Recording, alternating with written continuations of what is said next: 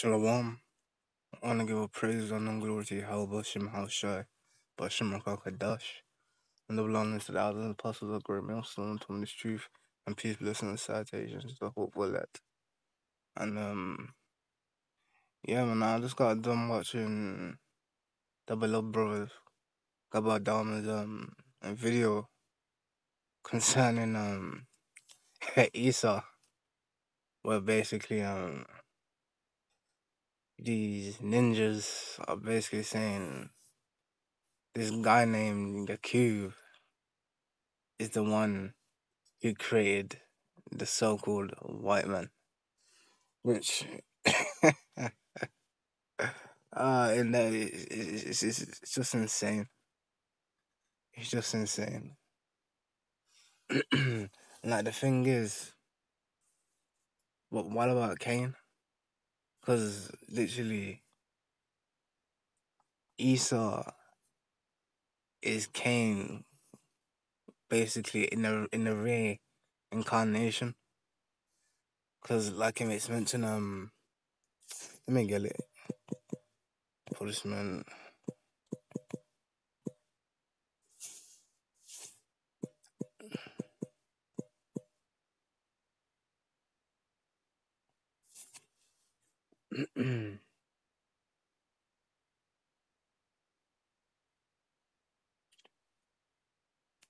And let me start.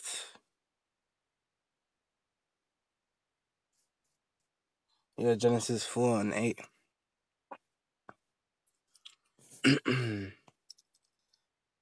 Actually, you know what? I can actually go further up.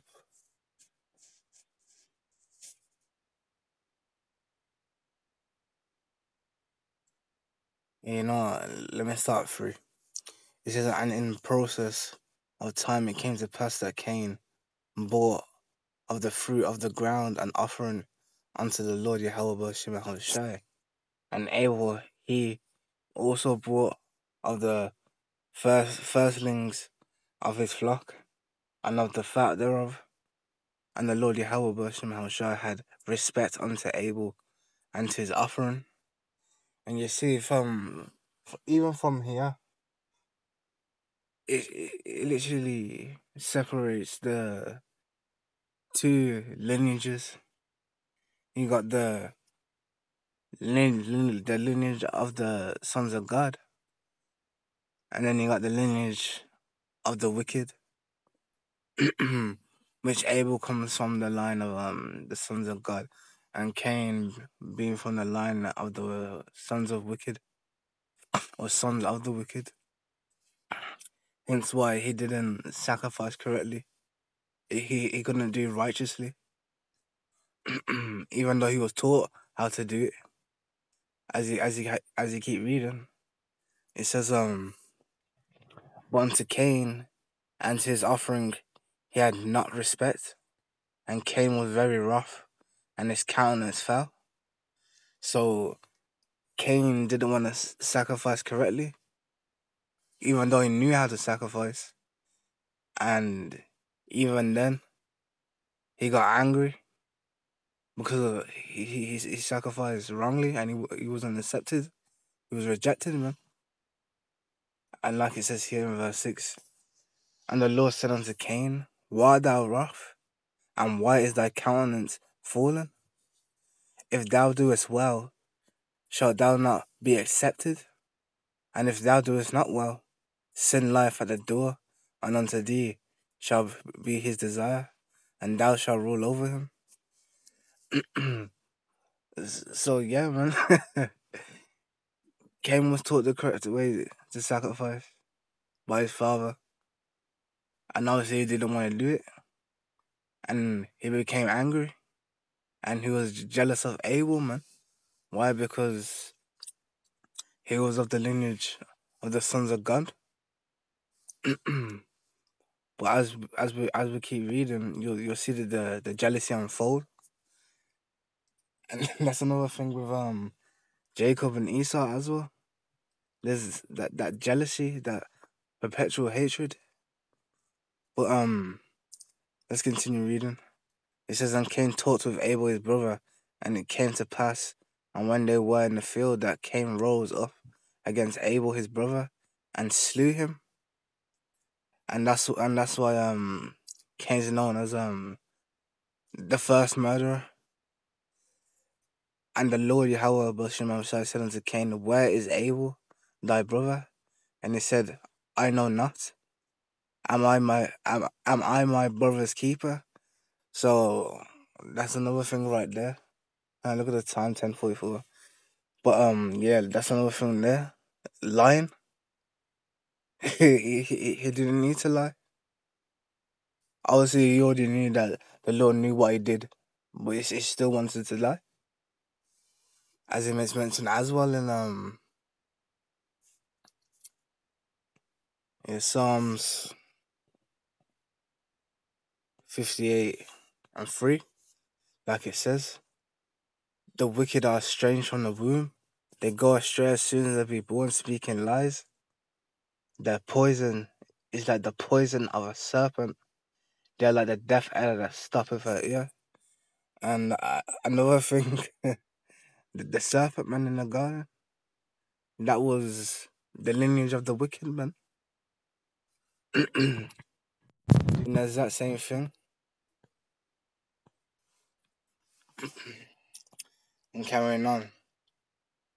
Yeah, verse 10. And he said, what hast thou done? The voice of thy brother's blood crieth unto me from the ground. And now art thou cursed from the earth, which have opened her mouth to receive thy brother's blood from thy hand. And remember that the little curse came. And it says, when thou tillest the ground, it shall not henceforth yield unto thee her strength. A fugitive and a vagabond shall thou be in the earth. And Cain said unto the Lord, my punishment is greater than I can bear. So, truthfully speaking, Cain, he didn't want to accept his punishment. He didn't want to accept the things or the consequences. Yeah, he didn't want to accept the consequences. He didn't want to take no accountability. Just like Esau Edom. Like Esau Edom sold his birthright. But then he wants to get angry and have this perpetual hatred and wanting to slay his brother. All because of what he did. And like it says, behold, thou hast driven me out this day from thy face of the earth, and from the face shall I be hid, and I shall be a fugitive and a vagabond in the earth, and it shall come to pass that everyone that findeth me shall slay me. And it says, and the Lord said unto him, therefore, whosoever slaved Cain, vengeance shall be taken on him sevenfold. And the Lord set a mark upon Cain, lest any finding him should kill him. And you need to understand that this judgment that was said, it didn't apply until Cain comes back, or when, like I said, when Cain lives again. Because you gotta remember what the scriptures say about the judgment.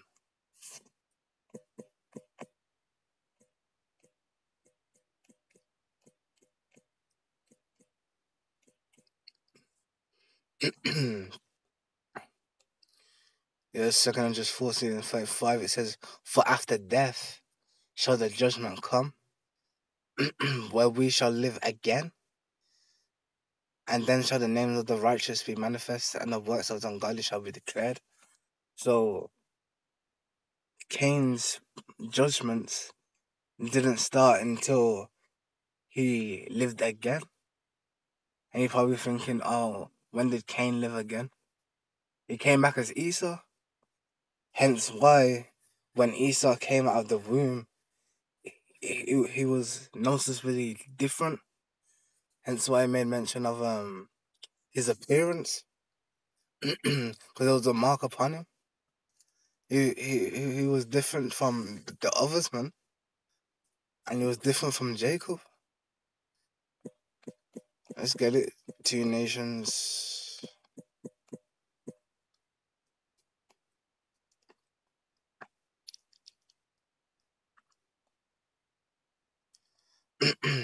Genesis 25 and 23 it says, "And the Lord said unto her, two nations are in thy womb," basically meaning two different nationalities are in her womb, and that's the lineage of the righteous or the sons of God, and then you got the lineage of the wicked.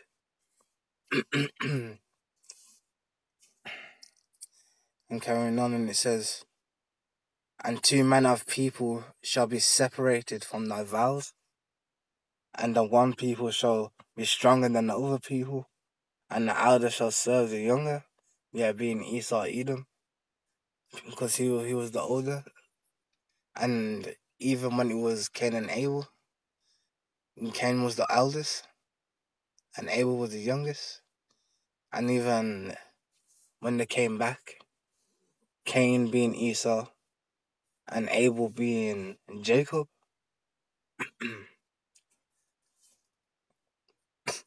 And you know what?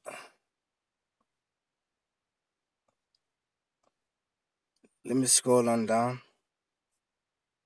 Let me scroll on down. Let me scroll on down. Actually, that's not what I wanted.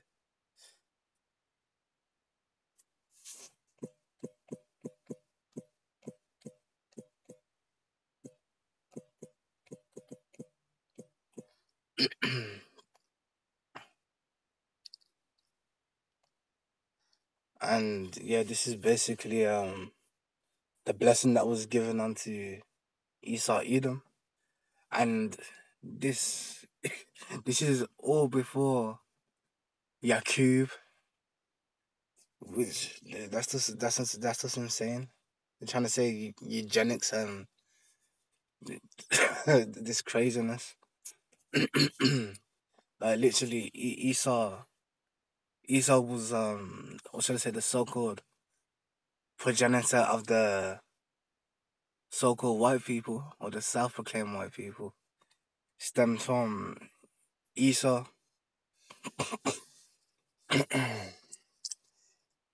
And let me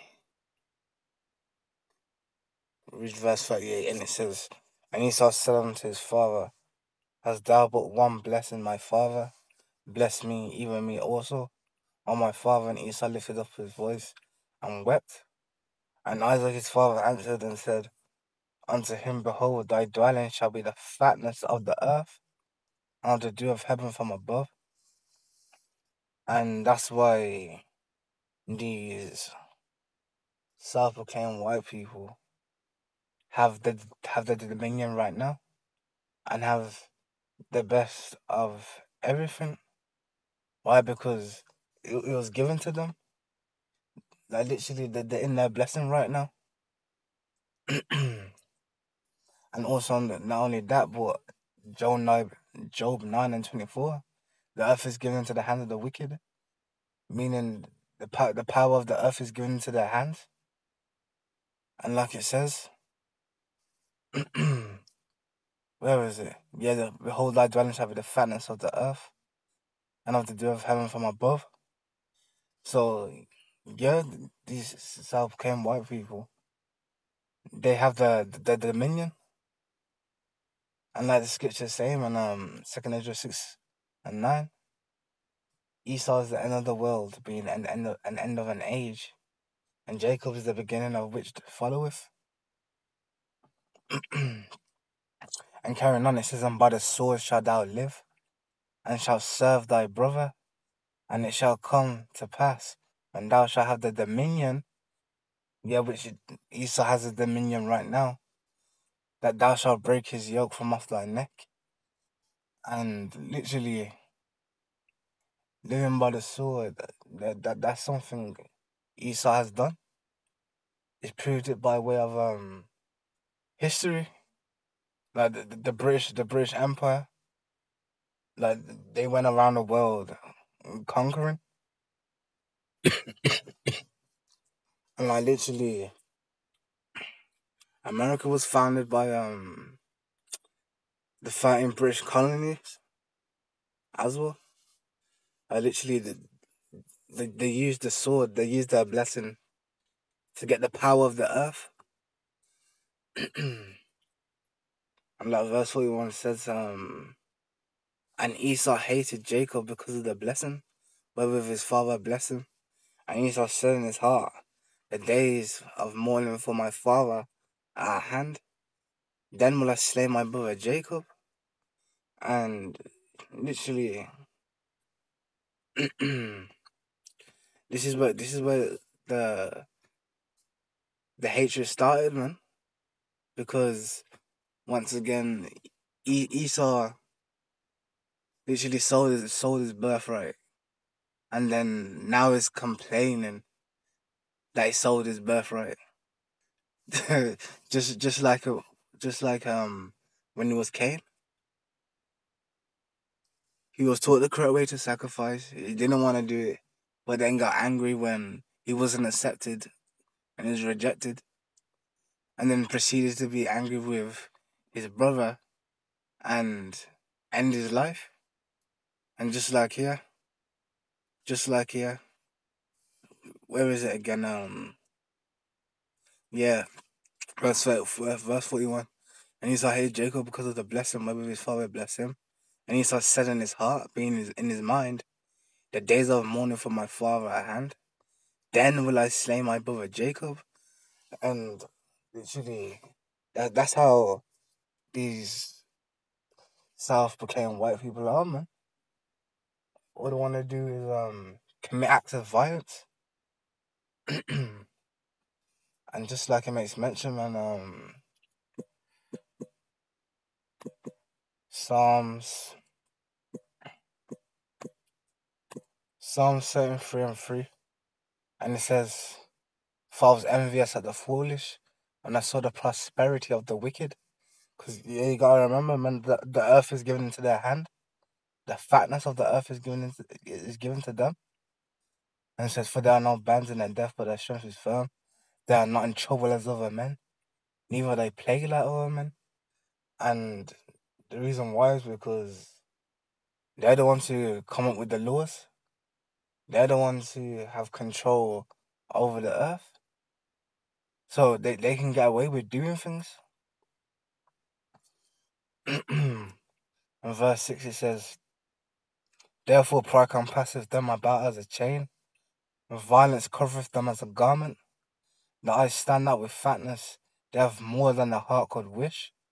So yeah, they literally have the whole entire earth at their disposal.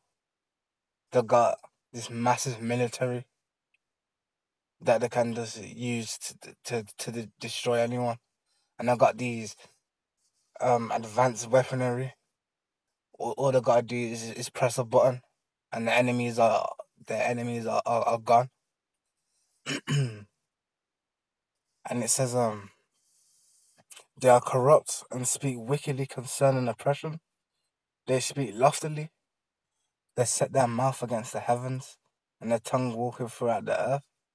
And yeah, man, they're always blaspheming the Most High. And not only that, but always trying to disprove what Yahweh Muhammad Shah has done. And it says, therefore his people return hither, and what was our folk have wrong out to them. And they say, how doeth God know? And is there knowledge in the Most High?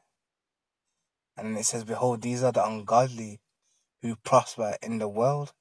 They increase in riches. And now all you gotta do is ask yourself, who are the ones increasing in riches? First and foremost, starting with the 12 banking families, man. Who are what's the word called? And the J Wish people, man. They're literally increasing in wealth. And not only that, America is giving them money on top. And not only that, they own a lot of these companies that are that are in this earth. They have investments in, or their shareholders. One of the noticeable names of one of those companies is BlackRock, which that's owned by Amalek, which Amalek come from the line of Esau Edom.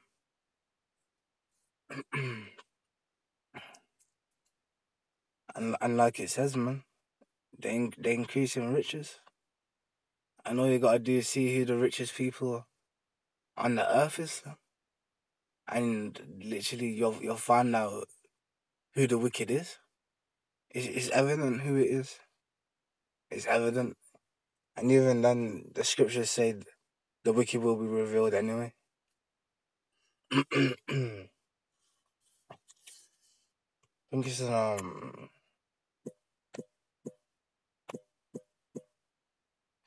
Second Thessalonians.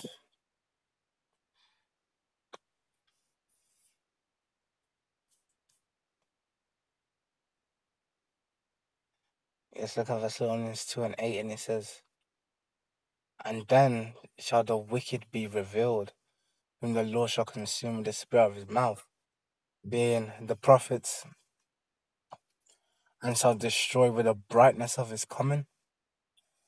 So, yeah, the Lord's going to destroy the wicked, man. And even then, the Lord has made the wicked for his purpose. He's made them to basically be destroyed. And let me continue reading. It says, "Even him whose coming is after the working of Satan, with all power and signs and lying wonders, and with all deceivableness of unrighteousness in them that perish, because they receive not the love of the truth, that they might be saved." So yeah, that they can't be saved.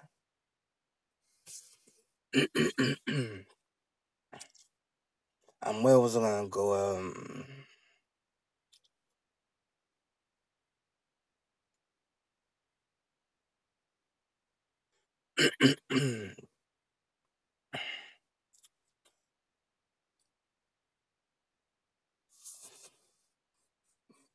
It's lucky I literally just forgot the scripture.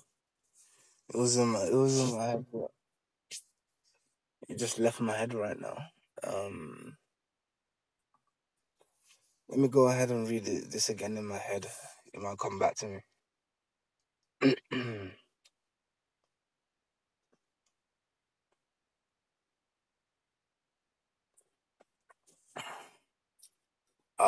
know what? I can actually read this right here.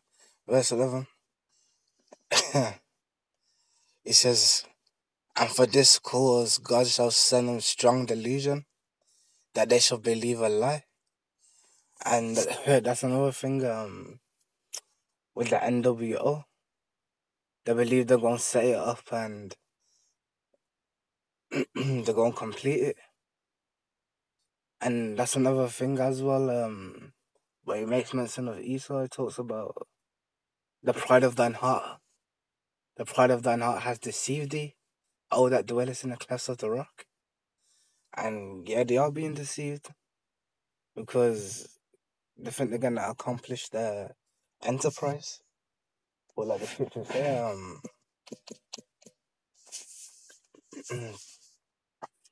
Job 5:12 says they disappointed the devices of the crafty, and the crafty being Esau Edom, so that their hands cannot perform their enterprise. Yeah, being that NWO man. That's what they're trying to do anyway. I literally Esau's so mad and so spoiled that they're trying to basically they're trying to get their birthright back, which it never belonged to them anyway. But they're trying to do it by way of technology. They're trying to be gods basically, and they're trying to do it by way of technology. Hence why stuff here. Hence why they need those them two CHIPs, one that goes in the head and one that goes in the hand, because it's a part of Esau being a god, like literally with the brain CHIP, they're gonna be able to know exactly what you're thinking. They're gonna be able to control your mind, and then you got the one in the hand. Like literally, they'll be able to control that as well. For example, they don't want you to buy a certain thing. They can literally just program the CHIP to only buy things that they allow. So literally, you're being limited. They literally gonna have control over you. At the same way, Yahweh Shimhal Shai can have control over someone. That's what Esau wants. And Esau thinks he's gonna get it by way of basically sea hipping everyone. But we know what the scriptures say though.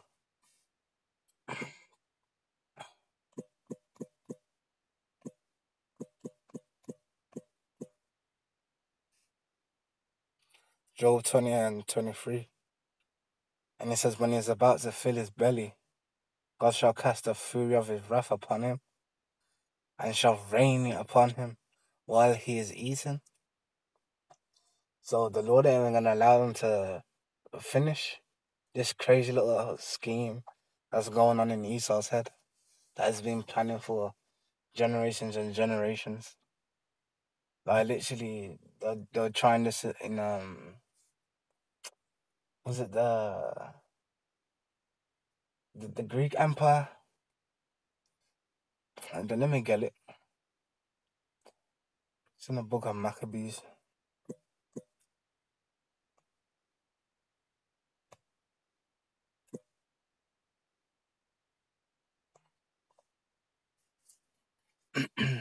Yeah, here we go. Basically, they tried it back here. They tried it back here as well. But the thing with this time here, they didn't have the technology. And it says moreover, King Antiochus wrote to his whole kingdom that all shall be one people, and that's what the NWO is. Everyone being one currency, one religion, one power.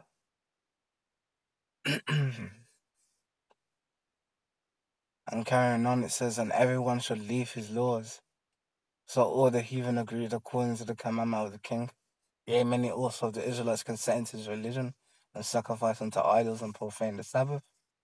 And yeah, just imagine the two-third Jakes being those celebrities, basically getting sea-hipped, and then they're out there promoting it to the other Israelites, and then they go ahead and get sea-hipped too, because it looks cool.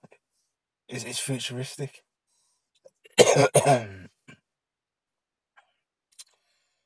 And carrying on, it says, for the king had sent letters by messengers unto Jerusalem and the cities of Judah that they should follow the strange laws of the land. So you basically worship the image of the beast. And this is exact same thing is going to happen again.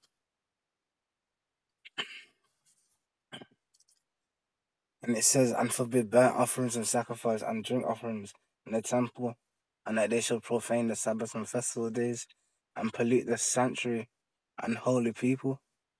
And if you think about it, the two-thirds are going to be polluted, and they're going to be polluted by way of taking the MOTB, which is the RFID micro CHIP, and also the brain CHIP. And when they do take it, they're basically saying Esau is their god, and now they're patterned after Esau Edom and his creation. And carrying on, it says, and set up altars and groves and the chapels of idols and sacrifice swine's flesh and unclean beasts, that they should also leave their children uncircumcised, and make their souls abominable with all manner of uncleanness and profanation, to the end that they might forget the law and change all the ordinances. And we know Esau's been doing that. Esau's been changing the ordinances like for a while now. But this time he wants to get rid of the belief of a higher power. When I say a higher power, I mean Yahweh Shem Hawashai. That's what they want to get rid of. And not only that, they want the southern kingdom and the northern kingdom to take the sea hip. And the reason why is because if if there wasn't a small remnant that have been chosen to be saved or saved from the the hour of temptation, then Yahushua wouldn't come back. But because there is a small remnant, those 2/3 that take the MOTB, and then those wicked jakes that have been scattered all over the earth, it don't matter if they take it, because there's going to be a small remnant that get the victory over the beast and over his image and over his mark. Like I mentioned as well in Revelation 15. So Esau's little schemes won't work. And carrying on, verse 50, it says, "And whosoever will not do according to the commandment of the king, he said he should die." And that's what it makes mention of as well in Revelation chapter 13. It talks about how if you don't want to worship the image or follow the strange laws of Esau either, or the pagan Roman Empire, it says you should die. But then again, like I said, it don't really matter, because we know there's a small remnant. There's a small remnant who are going to be preserved from all of this. Like it says, "And I saw another sign in heaven, great and marvelous, 7 angels having the 7 last plagues, for in them is filled up with the wrath of God. And I saw as it were a sea of glass, mingled with fire, and them that have gotten victory over the beast, and over his image, and over his mark, and over the number of his name, stand on the sea of glass having the harps of God." And that sea of glass is the firmament.